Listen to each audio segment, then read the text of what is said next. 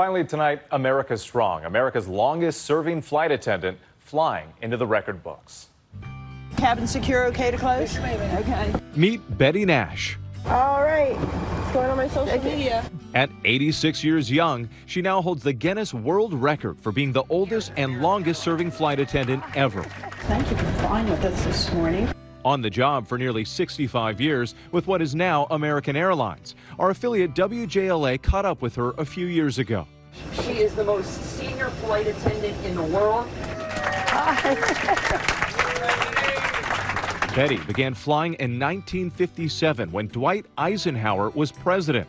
At 21 years old, starting her career with Eastern Airlines. A few mergers later, becoming part of American. I was happy. Oh my God, I'm the luckiest person in the world.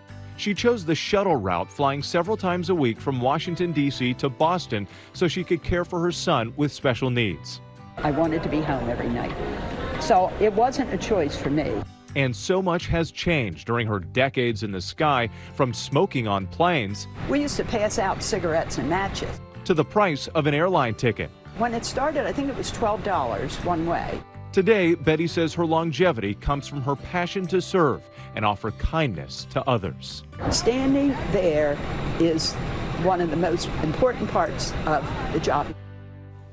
Way to go, Bette, and we are grateful for all you do. I'm Whit Johnson in New York. I'll see you on GMA in the morning. For David and all of us here, have a great holiday weekend.